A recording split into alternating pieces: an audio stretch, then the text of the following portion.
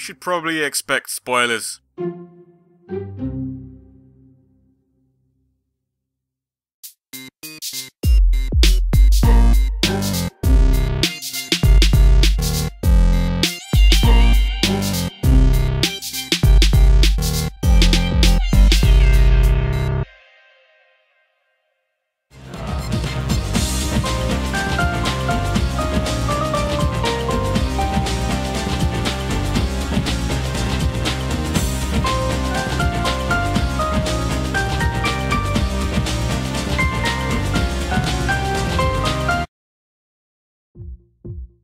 The Sonic the Hedgehog universe is a pretty big one. A series with countless titles means finding lines of continuity to follow for its characters can get pretty messy, especially if some games are later demoted to a non-canon status after a newer game has been released.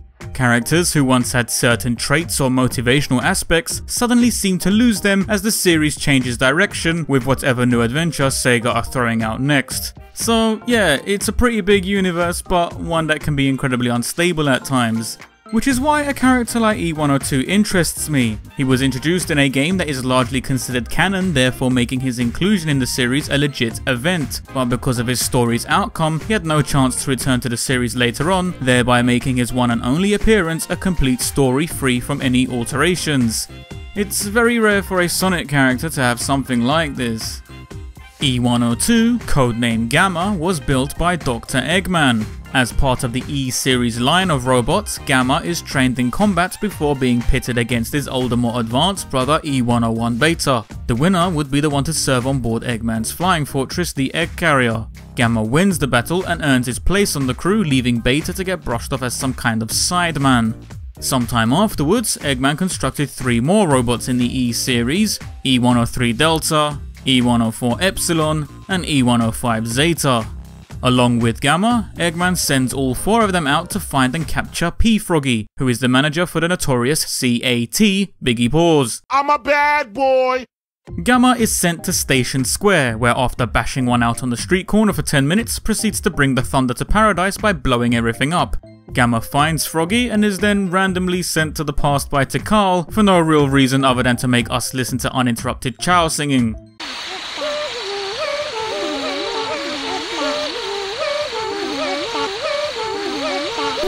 Gamma reappears back on the Egg Carrier, where Eggman is getting mad pissed that none of his squad brought the correct frog back. Until he notices Gamma brought the correct frog back. Displeased with the other robots, Eggman banishes them from his ship while Gamma watches on, no doubt leaving a bad taste in his mouth. If he had one. Things only go from bad to Texas Chainsaw Massacre levels when shortly afterwards, Gamma incorrectly enters a room that he wasn't meant to go into. In there he finds his older brother E-101 Beta getting stripped down into individual parts and being rebuilt like some kind of Umbrella Corporation experiment. Later, when Gamma goes to retrieve the Flicky Bird from Amy Rose, who is being held prisoner aboard the Egg Carrier, something clicks within him and he ends up freeing the pair of them from their cell. Then, after a short fight with Sonic, Gamma escapes from the Egg Carrier as it crashes out of the sky, leaving him to have some alone time and question everything that had happened within the last few hours. He comes to the conclusion that Eggman is now his enemy and no longer wishes to follow his orders.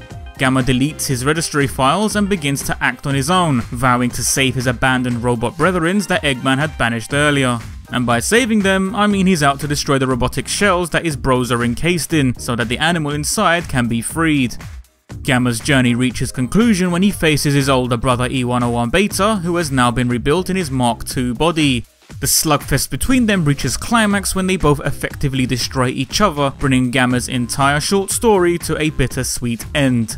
The Sonic series has never attempted to retcon or change the outcome of this story, meaning the robot known as E-102 died and has stayed dead since Sonic Adventure 1. Visual design.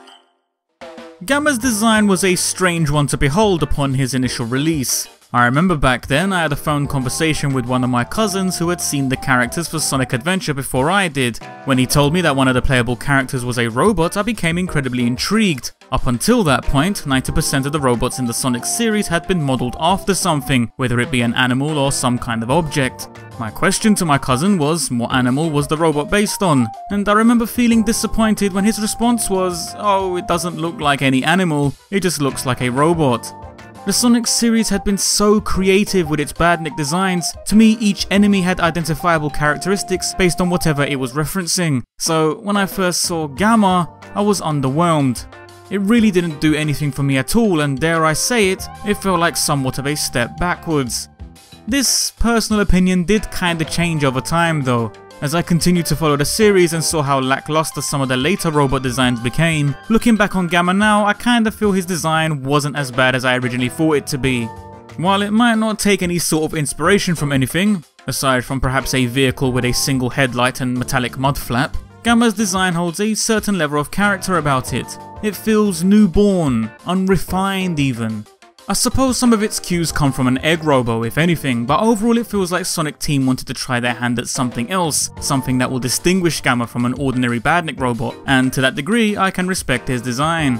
If it's any consolation, as far as every other robot in the E series goes, Gamma probably has my favourite design of the lot, and it's a damn sight better than any of his concept designs.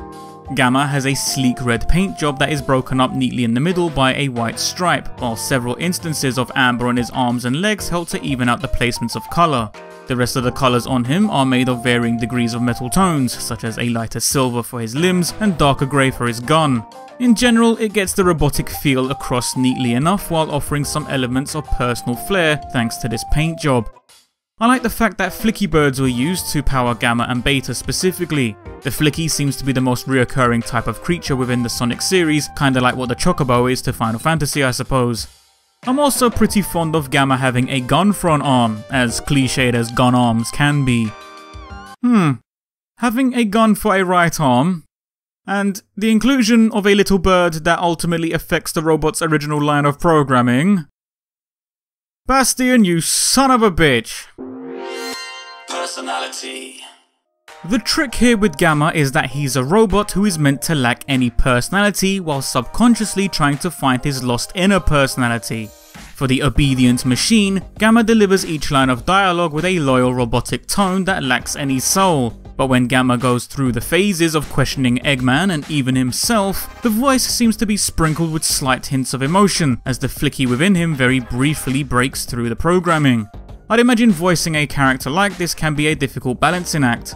On one hand, you're acting as a robot, while on the other hand, you have to remember that there's something within this robot that identifies with emotion. I'm no voice actor, so I can't really call it, but I have to say that the late Steve Brody who voiced Gamma did a pretty amazing job within these specifications. No data found. Location unknown. This presents a problem. In character, Gamma's lines are not too heavy, with each sentence being to the point. During the moments where Gamma has trouble understanding something, he will pause briefly, almost like his inner computer is trying to access the correct file that would explain the situation to him. Although the questions ended up causing him to eventually leave Eggman, Gamma didn't suddenly gain greater access to more emotions from doing so. Instead, he retained his robotic nature and continued to question everything right up until his demise. This is interesting for the simple fact that it allowed the story to continue to be told from the perspective of the robot, not the flicky inside it. Gamma maintains a sense of character, and his story never loses its center of focus. Importance. It is pretty commendable what Gamma was able to achieve within such a short story. Firstly, he was built by Eggman, and unlike other robots that failed his expectations, Gamma was considered to be a more successful creation. Until he turned on him of course, but that's besides the point. And what's actually interesting about that though is Gamma never directly attacked Eggman himself during the entirety of his rebellion. While Gamma identified Eggman as the new enemy, his objectives were to find and destroy all robots in the E series, not to go off and attack Eggman. This showed us Gamma had an order of priority and what was more important to him. Then there's Amy Rose, and the flicky that she travelled with. While the flicky was the visual cue responsible for sparking the flame that would ignite Gamma's rebellion, Amy herself was the first character to ask Gamma questions that he could not answer, and in turn it caused him to ask some questions of his own. As I mentioned in my Amy Rose episode, one of Amy's most defining traits is her finding the positive qualities within you and latching onto it. When she realised Gamma had more going on with him than what was presented on the surface, she offered to be his friend. This gesture of forming a bond with another character left a lasting impression on Gamma. When they meet for a second time during Gamma's fight with Sonic, it's Amy who steps in to break it up, telling them not to fight each other, otherwise it's more than likely Gamma would have been destroyed right then and there. These acts of kindness from Amy were the catalysts that pulled Gamma out from his confinement as an Eggman slave and sent him down his own path with his own choices. Obviously, the one and only choice he made was to save his robot brothers. In turn, this led him to a second and final confrontation with his older brother Beta. It's Gamma's history with Beta that probably served as the strongest visual memory of why the E series needed to be shut down. Think back to when Gamma accidentally walked in on seeing Beta being rebuilt. Think about the way in which that scene played out. It takes cues from a horror movie. It is specifically presented that way to make us understand that what Gamma is seeing is true horror to him. You hear the initial sounds of saws and drills working away.